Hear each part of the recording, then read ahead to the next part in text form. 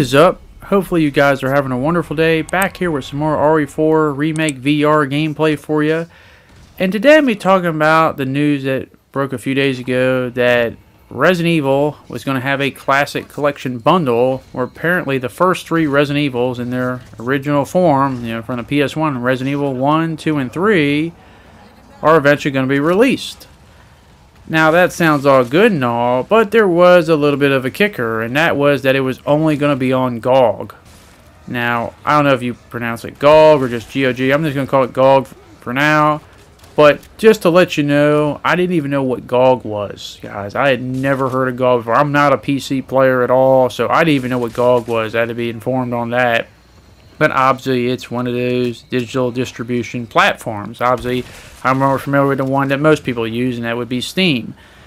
And speaking of Steam, it was just kind of weird that, hey, this wasn't going to be on Steam, but it was just going to be on GOG, which kind of got me to what I was going to get to the point of with this video, and why I've heard a lot of people say, hey, this is a good first step. This is good for seeing a classic collection of Resident Evil come on consoles, which I personally would want, or coming on Steam, or just come for everyone. But the fact is that I'm not as optimistic as a lot of people. In fact, I actually feel the opposite. I feel like this is more proof that Capcom just seemingly just doesn't want to do this. I don't know why, and I hope I'm wrong. I want to be wrong, guys. Trust me. If I'm wrong, I'm happy to be wrong. Trust me on that. There's no ego here. I would want to be wrong on this, but it just seems like it's more, as I was looking more about this whole issue, and trust me, talking about issues, I didn't know what the hell was going on with this hand, with this shotgun. It just was all over the place. But when I was looking at this whole GOG thing with Resident Evil, it seemed like it was more like people were praising Capcom. Oh, thank you, Capcom, for doing this. But it really wasn't Capcom at all. It was GOG. GOG was the one doing all the work, trying to preserve these games and bring them to at least one of the platforms in today's standards of playing these games for a lot of people who have never played these games or who can't play them anymore. And I was just more like, well, why are we thanking Capcom? Capcom didn't really do anything. If they were to do something, they would release a classic collection on all platforms, Steam, console, regardless. I personally would want it on console physical version, but if I could at least get it digitally on consoles, that'd be fine too. But here's the reality. It goes back to the whole Steam thing. The fact that it's not on Steam and it's only for GOG makes you think that, hey, this is more GOG doing this and this designed for GOG because they're the ones who want to do all the work to bring it back and preserve it. This wasn't like something where Capcom basically did this work to get on there, because it just doesn't make sense at all. Which goes back to the whole thing. Why does it seem like Capcom does not want to do this? And I've always been wondering that, like, why are they so against this? Now, I've heard a lot of stories, and these are unconfirmed things that people want to make up, or maybe there is some truth to them, where I've heard, oh, well, they can't do it because they've lost the source code and some tsunami over there in Japan, and I've heard people call false on this, and some people believe it. Who knows? We're all over the place, but to me, I've always believed if you really want to do it, you could do it regardless. I'm not going to take all these reasons why, because at the end of the day, we have so much technology, so many things. I just don't buy it. But I've always been trying to figure out the why they don't want to do it, why they don't want to bring back these classic games, because they would make so much money. Like, they would make definitely a lot of money for this, because older fans want to play these classic titles. I know there are a lot of new fans who have never played it who would be really eager to play it. It's going to have the Resident Evil names, so you know that it's going to sell regardless.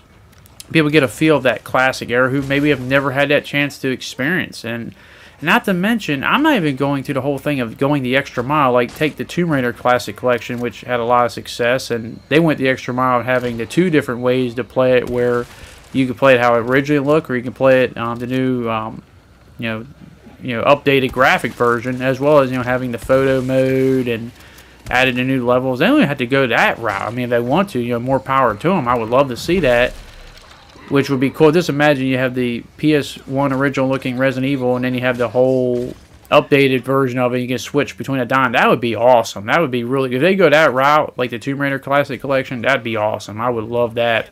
And they can add a few new things too. They don't even have to really do that. Just release the classic version of the PS1 Resident Evil titles, and I'll be happy with that. But it just seems like Capcom is doing everything in their power to just not do it. And I've always tried to figure out the why. we know they'd make money, it'd be successful, but it's like they just want to avoid it as much as possible. And it goes back to the whole thing. We know fans have been asking for it, but it's similar to the whole Dino Crisis thing. Fans have been asking for that for a long time, but once again, just because something is asked for a lot doesn't necessarily mean it's going to happen, you know. And unfortunately, I just feel like it's more the latter. And as I said, I've always tried to figure out the why. I don't understand the why, because at the end of the day, I always think a business is a business. You're trying to make money. I feel like that'd be easy money. But nonetheless, if you are a GOG user, you're definitely going to be happy, and more power to you. And I'm happy you guys are able to play the classic titles. I just wish there was more options for everybody, but you know, it is what it is. But the other thing that makes it weird when I think about it more with Capcom is, it's not like they're opposed to doing classic collections. I mean, they got the whole Marvel vs. Capcom classic collection with a lot of the whole X-Men versus Street Fighter games, X-Men titles. I personally want to pick that up later on because I want to play those old X-Men style games and stuff like that. So they're doing stuff like that, and that's released on a lot of platforms, ironically, except for PS5, which is weird, but they got it on, you know, PS4 and Switch and etc. But the point is like they'll do it for something like that, and a lot of those titles are pretty old. They're in their mid-90s, a lot of them when they came out. But the point is like they obviously can do it with other titles, but when it comes to Resident Evil, it's like, it's weird. I can't explain it. It's like they are so damned if they do. But maybe just seeing another service, you know, in terms of GOG going out of their way to put in so much effort to do this, maybe they'll make them either open their eyes or perhaps force them to eventually release something that we all want, is the classic collection of Resident Evil to be available for everyone, for consoles, for Steam, for just about every type of version. Maybe even, God forbid, have a physical version, which I'll be happy as hell, because I'm old school. I like owning physical, but you know, I have no problem with digital too. You know, I like to have the best of both worlds. But Capcom, listen, I love you guys, I do, but sometimes some of your decisions and your pettiness, as well as just being, I don't know, anal about a few things, it doesn't make sense. Make it make sense, Capcom. That's all I ask. Make it make sense. The ball is in your court. It wouldn't take much. You don't even have to go the extra mile. But, you know, maybe if you did go the extra mile, and as I said, the whole Tomb Raider collection they did, that was awesome. If you did that with Resident Evil, oh my goodness, you'd make a lot of people happy. But nonetheless, hopefully I got my whole point out. I don't want to sound as negative. I'm not.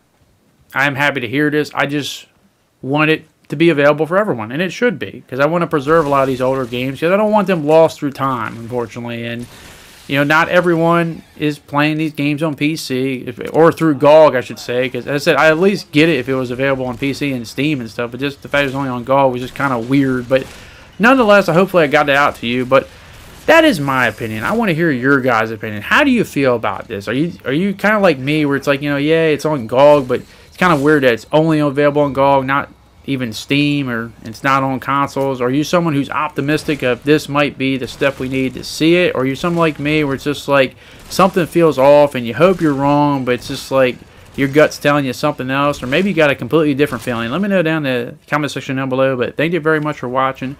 Hopefully you guys did enjoy this video. Hopefully I can see you guys back on the next one. Thanks, and I'll see you all later. Peace.